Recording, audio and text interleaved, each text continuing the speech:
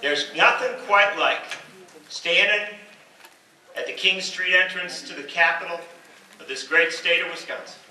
Standing there on a cold winter afternoon, early evening, 50,000 workers, farmers, and their supporters from across the state rallying on behalf of basic human rights, knowing that the struggle was overwhelming, knowing everything that we were up against, feeling that we might not make it, not sure that we could build what we needed to build, and then in the distance to hear the sound of bagpipes and to watch marching into the center of that rally, Local 311 Wisconsin firefighters led by Mahlon Mitchell. I gotta apologize. First of all, thanks for having me, Ed. John, it's always good to see you. I feel like we're like brothers from another mother. I should say that Herman Cain said that about the Koch brothers. I shouldn't say that. But I gotta apologize first. I got a somewhat of a frog in my throat. I have a sore throat. I was a little bit sick. I just came back from Orlando, Florida. It's tough. But I had the opportunity. I can tell you, I would never have this opportunity unless it was for Ed Garvey. And that was to be on a radio talk show and sit down with Cornel West and Tavis Mahlon. Wow. I met Cornel the first time at Fighting Bob Fest last year. And from that, we've had a somewhat of a relationship. I've been able to speak with him, and it's been great. So, let's get started. I'm going to actually just try to take 5 minutes, because I got to be in Milwaukee by 5 o'clock.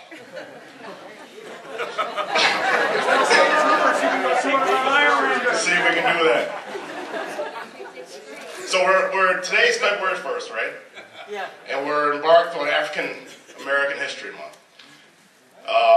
I've had a chance to go all around the state. It's unbelievable. I've been to Monaco, Wisconsin, Green Lake, Hudson, Spring Green, Oshkosh, obviously Fond du Lac, Appleton, Milwaukee, of course, Madison, of course, all over the state, Beloit, Janesville, all over the state. But I got to tell you, when I was invited to go speak up in Monaco, Wisconsin, not only speak, which is somewhat normal, but to speak about Martin Luther King, Jr. in Monaco, Wisconsin was somewhat of a surprise to me, but I think it was outstanding. I think we got to sometimes sit back and recognize where we are as where we used to be. Because we always sit and complain about where we're not, or where we're not going, but we've made a lot of strides in the past decades. So let's talk about that. So I'm in a bar, believe it or not, I'm a firefighter. I'm actually at the Avenue Bar on the north side of Wisconsin. We have or north side of Madison. And we had a retirement party for a person that's from Merrill, Wisconsin. Actually, I went to speak up there too. He's from Merrill, Wisconsin. He's on the job for 40-something years. Started in Merrill, came down to Madison. He's a chief. And I was sitting there, and a couple of guys said, "Hey, man, where are you going next? Where are you going to speak next?" I said, "Well, actually, I'm going to Spring Green, I'm going to Green Lake, and I'm going to Monaco." And they said, "Well, there's none of you up in Monaco." I said, "What do you mean none of me?" I said, "Black people?" He said, "No, Democrats." I'm here to tell you that there were Democrats in Monaco. There weren't black people. But there were Democrats. I actually went to speak in Washington County too, in West Bend, which is the reddest county that we have in our state, I believe. And there are Democrats up there as well. There's still no black people. But anyway, let's get at it. We live in a time right now where decent American values are being trumped by political interest. We live in a time where bad politicians are being put in office by good people who don't vote. We live in a time where you can run for the President of the United States, the highest office in the land, most powerful person in the world, with a plan like 999, and be taken seriously. It sounds like a damn pizza special. I'm sorry for cursing, but a revolution is not always PG. We live in a time where you can take a call from who you thought was one of the Koch brothers. But you can't take a call from a constituent. We live in a time where you can run for governor and say that help is on the way. We need shared sacrifice. The state is broke. We have a $3.6 billion deficit that we can't keep kicking down the road. We got to take care of our kids. We can't worry about elections. We got to worry about right now. Shared sacrifice. Well, let's talk about what happened in January 2011. I don't got to go with you because this crowd is pretty educated. I know. I talk at Fighting Bob Fest, and I know they know. You guys know what we're talking about. But January 2011, state is broke. Shared sacrifice. What did he give? Governor Walker gave tax breaks. Brought back the Las Vegas loophole to the top 1% of wealthy Wisconsinites in our state. You bring your business into the state of Wisconsin from Iowa, Illinois, no taxes paid from any corporation for 2 years. 2 years, free income. Make all the money you want here in the state of Wisconsin, pay no taxes back to society for 2 years. But our state is broke, and we need shared sacrifice. They told us it would cost $7.5 million to clean the Capitol. I guess that's from the painter's tape on the marble. I guess that doesn't work so well. And we need shared sacrifice, and our state is broke. So shared sacrifice. So then February comes. February 11th, 2011.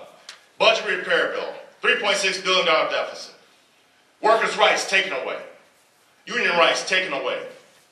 Because we can't afford it anymore. We can't afford these over-exaggerated union rights. They shouldn't have the right to sit back and collectively bargain. Talk about hours, wages, and working conditions. Matter of fact, here in the city of Madison, firefighters Local 311 saved the city of Madison over $2 million, $4 million actually over 2 years by just making concessions, by coming to the bargaining table. But that can't work any longer because unions cost too much money. Our state is broke. We need shared sacrifice. Right now it seems like we sacrifice and they share the wealth. So then Act 32 comes, the big budget. So it wasn't enough just to take away workers' rights and union rights. No, we're not done yet. No, that's not what Koch brothers said. That's not what Alex said. We got more to do here in our state. 12,000 women that used to go to Planned Parenthood, not for the woman's right to choose, mind you, but just for basic health care because they couldn't afford the health care of their employer. Cervical screening cancer. 12,000 women, funding cut. 30% cut from tech colleges right in our state. But they think education is important. And our state is broke. We need shared sacrifice. Over $1.6 billion from public education taken away. A city like this, the city of Milwaukee has $84.6 billion a year taken away from public education. Now, if there's, whether you like Milwaukee or not, if there's any city in our state that needs education and great public education, great schools, it's the city of Milwaukee. We all need that.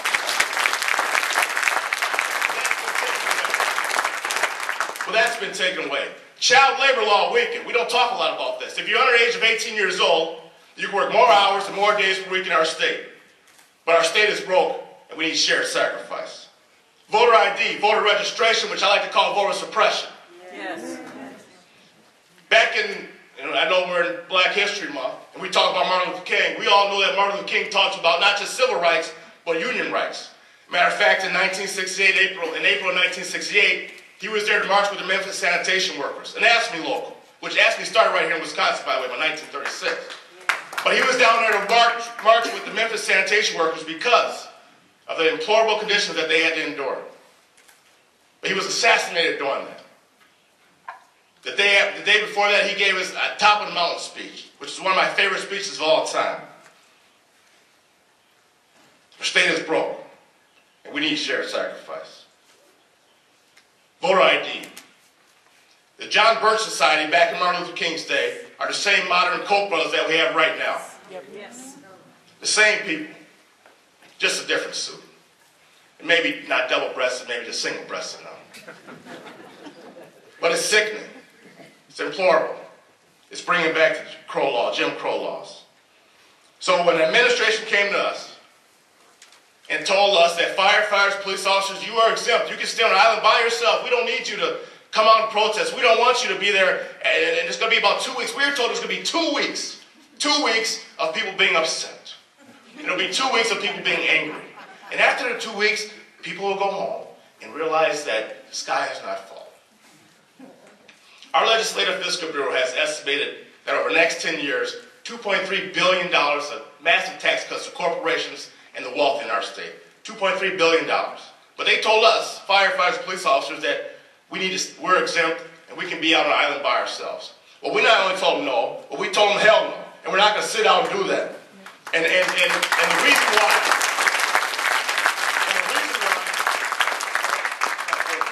you don't have anything, do you? I get it. Okay, thank you.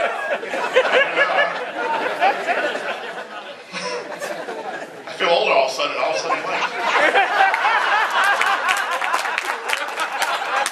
My hair is green now. I'm sorry. But anyway, back to serious talk. So the administration came to us and told us that we can sit out this one out, that we don't have to sit in. We said, hell no. And I'm sorry to curse again, but I'm sorry. What did Martin Luther King say? An injury to one? Now I know we can say it louder and prouder than that. An injury to one? Right. So we have these rich and wealthy people in the United States of America, not just here in the state of Wisconsin, but the rich and wealthy now. And what time we transcend from calling them rich and wealthy, which there's nothing wrong with being rich and wealthy. I love rich and wealthy people. They buy me drinks. It's great. But now we call them rich and wealthy, now we call them job creators. Back in the 19th century, they called them robber barons. Under Governor Ruskin and Governor Schofield.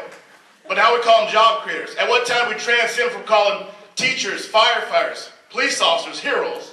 But now we call them they're the problem. We're the haves. And everybody else is the have-nots. This current administration has done a great job at telling us that we are the haves and they're the have-nots, and they have done a great job at pitting public sector versus private sector, as Kathleen Vinehouse, Senator Vinehouse said. We have to stop this. We have to stop this. But how do we stop this communism of millionaires, as they call it? Well, how do we stop this pornography of power? Well, we were asleep.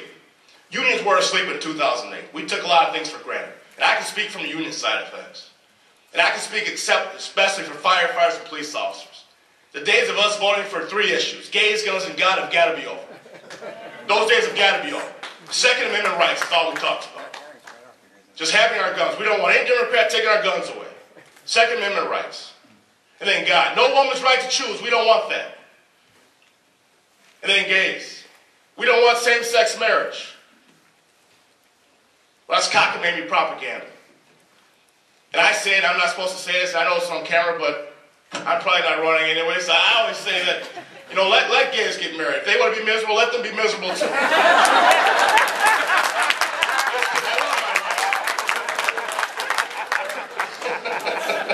This is fun, isn't it? My name is Senator Kathleen Vinehouse. Thank you. But anyway, we were asleep. 39. Here's a telling story. 39.6% of union members. 39.6% of union members voted for Scott Walker in his current administration. I know it makes me sick too. 39.6% of union members. So it's our fault. It's the leadership's fault. It's my fault that we didn't educate our members on what really was going to happen. And they all say, well, we didn't know he was really going to do this. Well, we didn't really know he was going to take union rights away. We thought, you know, talking about smaller government, he was talking about us. Well, that's not the case. We have a tax in New Hampshire right now. We have a tax in Ohio. We have a tax in Florida. Jan Brewer in Arizona has went absolutely crazy, insane. She's nuts, as John talked about. She's waving her finger at the president. Come on, man. But the world is watching. The world is watching us right now, so we have to win. We have to win. And this is our SB 5. This is our issue number 2, and we have to be strong and ready and equipped for the battle. We have to bring everything to the game, as we talked about before. Money, marbles, and chalk, everything it takes to play, and we will prevail. I guarantee we will prevail because we have people power. We may not have the money that Scott Walker's going to have. We may not have the $20, $30, $40, $50 million, but I can guarantee you we have the people behind us. We have over 1 million signatures saying we want him out of here. We want him out of here. He only won by 124,000 votes. We got that. But we got to keep the pain on. We got to make sure that we are there. We got to keep the pressure on. We got a John Doe investigation. Who knows what's going to come out of that? I'll tell you right now, whether that comes out or not, we cannot hinge on that. We have to make sure that we are strong, ready, equipped, and armed for the battle. And we got to make sure our resolve is stronger. Our pain has to last deeper. And our passion has to be stronger because we have to win because this is bigger than you. This is bigger than me. This is about history. And this is about justice. And I guarantee you, when this is all said and done, we will be on the right side of justice and the right side of history. Solidarity, brothers and sisters.